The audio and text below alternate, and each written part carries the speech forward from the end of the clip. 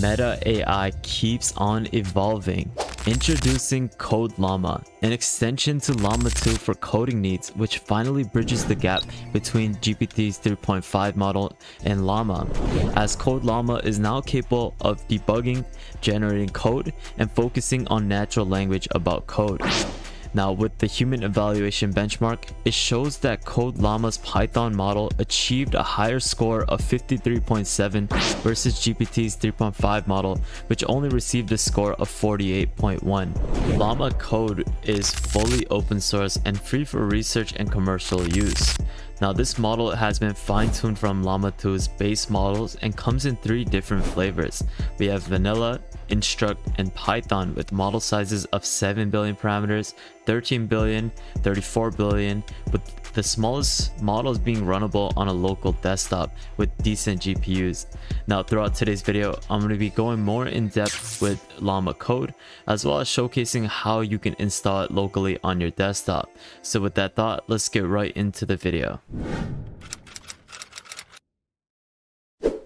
Hey, what is up guys? Welcome back to another YouTube video at the World of AI. As I talked about at the start, we're going to be showcasing how you can actually install Meta AI's Code Llama model. But before we go more in depth with everything, I'm going to be showcasing what you will need for the installation process. Now, what I want you guys to do first is go to this video where I showcase how to install text generation web UI, as this is the application that will be used to host the model. Now, what I want you to do is watch this installation tutorial if you guys do not have text generation web UI, which is also known as Ooga Booga. Now, this is a one-click installer which installs this application called Pinocchio, and it hosts the text generation web UI off of its application. You can see in this video, you simply just go on Pinocchio's website, click on download. Once you click on download, you click on Windows, and once you go forward, it shows what you need to do later on in the video, where you just need to click like through 2 or 3 clicks and you're able to install text generation web UI fairly easily, as you just need to go forward, search for the model that you need, which you can see that I go on later, a little while later, where I have installed Pinocchio's application, and within Pinocchio's application I installed text generation web UI. Now, from this, I just showcase what you need to do to set up the model, which is legit just putting in your GPU type, and once it is fully installed, you're able to host it within a couple of minutes. And from this, once you're at this step, we'll get to the next step where we'll now load and install the Code Llama model. If you would like to access our private Discord and get exclusive features, definitely check out the Patreon page. If you guys haven't followed World of AI, please do so you can stay up to date with the latest AI news. And lastly, make sure you subscribe, turn notification bell, like this video, and check out our previous videos so you can stay up to date with the latest AI trends. So with that thought, let's get right back into the video. So once you have Pinocchio installed, I just want you guys to start up text generation web UI, and you're able to do that by clicking on this button, start chat model. So this might take a couple of seconds, but once it has fully loaded onto your local host, we'll get to the next step. Now, once you have started text generation web UI, you simply just need to click on open web UI. Now, this will prompt it up onto your local host, and we'll then get to the next step where we will load the model onto our text generation web UI. Now guys, if you are to go onto the Meta AI's actual blog post for Llama code, you can see that when you click on download the Code Llama model, it asks for making you request access for the next version of Llama, in which you can request it fairly easy by clicking on Code Llama.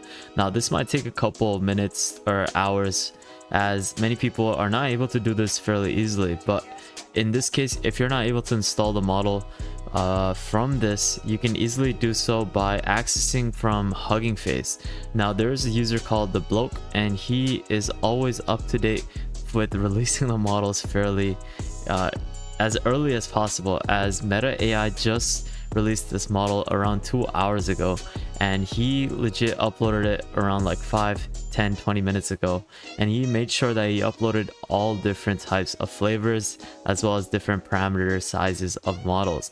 Now, if you do not have a very strong GPU, I highly recommend you do not play around with anything above 7 billion parameters. You should only stick with the 7 billion parameter models. So in this case, select the model that you want. He has uploaded each and every flavor and parameter size of the Code Llama models. So I'll leave this link in the description below, as well as many of the other links that I'll be using throughout today's video. But in this case, I'm just going to showcase something such as this Code Llama 7 billion Instruct model. Now, what you want to do is copy this code title, and what you want to do, or not the code but the model card title, and once you have copied this, open up your text generation tab up, go on to model. Now what you want to do is paste the model card over here and click download. Now this is going to take a couple minutes as it's a huge model card, and once this is fully installed, we'll get to the next step. Now once it has fully installed, you simply just need to click on refresh button over here, select the model as what the model card states over here, and it will put it down in the drop down menu. Now the reason why I'm not installing this is because my GPU cannot handle it, but I'm just giving you a step-by-step demonstration of what happens. So basically, once you have fully installed it, you simply just need to reload it, click on the model from the drop down menu, and just simply click load. Now once it has fully loaded, you can easily chat with the model right away, and that is easy as that, guys. You're able to run Llama code fairly easy with a few clicks with Pinocchio as well as text generation web UI. So now let us get to the next step of the video, where I'll talk a little bit more about this model by going more in depth and talking about some of the benchmarks as well as the capabilities. So if you're interested in that, definitely stay tuned throughout the video, as we'll go more in depth by taking a look at the research paper. So with that thought, let's get right to the next step of the video. Now, as we talked about this video, this is an amazing step that Meta has taken, as Code Llama is definitely taking a step forward by evolving the Llama 2 base models with this Code Llama model. Now they have done a great job in focusing on 3 distinct flavors, which is vanilla, Instruct, and Python, which are each tailored to cater to various coding scenarios and user preferences. Now the models boost an impressive dimension, which basically spans to different parameters, as they released 3 different sizes. We have the 7 billion parameter size, you have the 13 billion parameter size, and a 34 billion parameter size respectively, as they've been able to focus on different types of sizes with the different flavors that they have released. Now this is something that you should definitely take a look at, as it has done a great job in terms of its performance on the human evaluation benchmark. Benchmark that I want to focus on is the human evaluation benchmark, and this is where they have taken the Code Llama Python model, which has showcased to achieve a score of 53.7 versus GPT's 3.5 model, which achieved the 48.1 score. Now we can see that it's able to outpace GPT's 3.5 model, but when it comes to GPT's 4 model, it has fallen short drastically, as we can see that GPT-4 was able to achieve a 67% with this benchmark with this model. And we can see further that when it's evaluated on the method body property prediction task, Llama's code model is able to demonstrate superiority by achieving a 56.2 model compared to GPT's 3.5 model's score of 52.2%. So it's able to do really good with GPT's 3.5 model. However, it falls a little short with GPT's 4 model.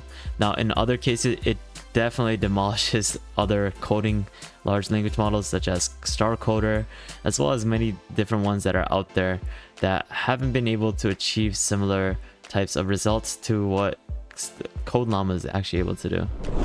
Now let us take a look at the dataset briefly.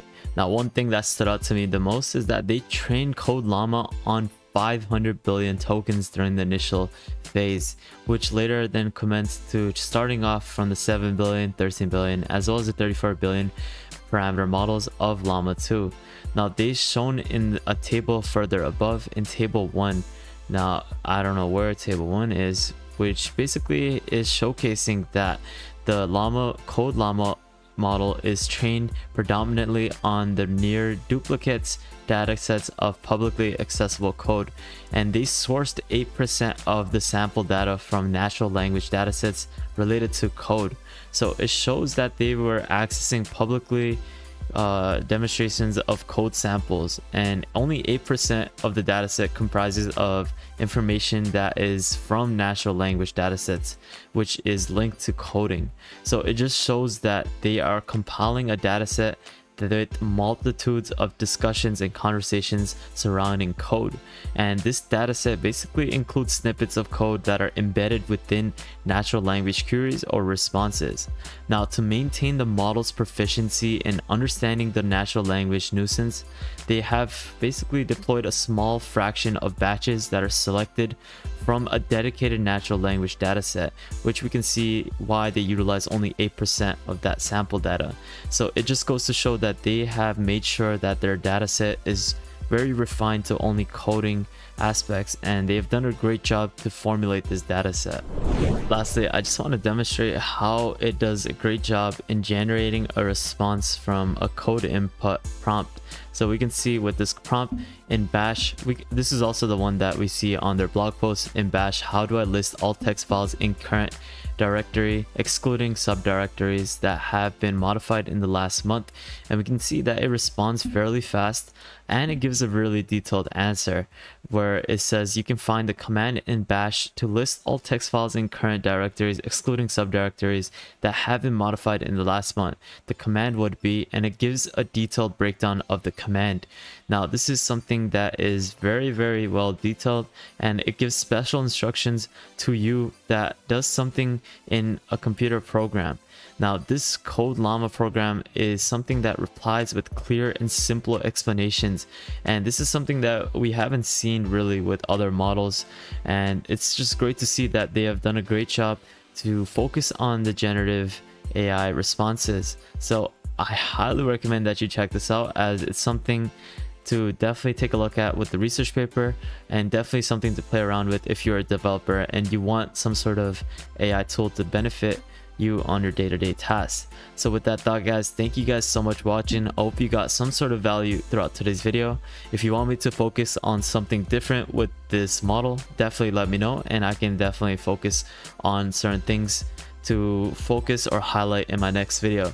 So with that thought, guys, thank you guys so much for watching. Definitely check out the Patreon page if you want to join our exclusive Discord. If you haven't followed World of AI on Twitter, definitely do so you can stay up to date with the latest AI news. And lastly, make sure you subscribe, turn notification bell, and like this video, as well as checking out our previous videos, which focuses on many different things in the AI world.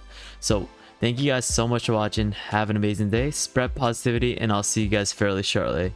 Peace out, fellas.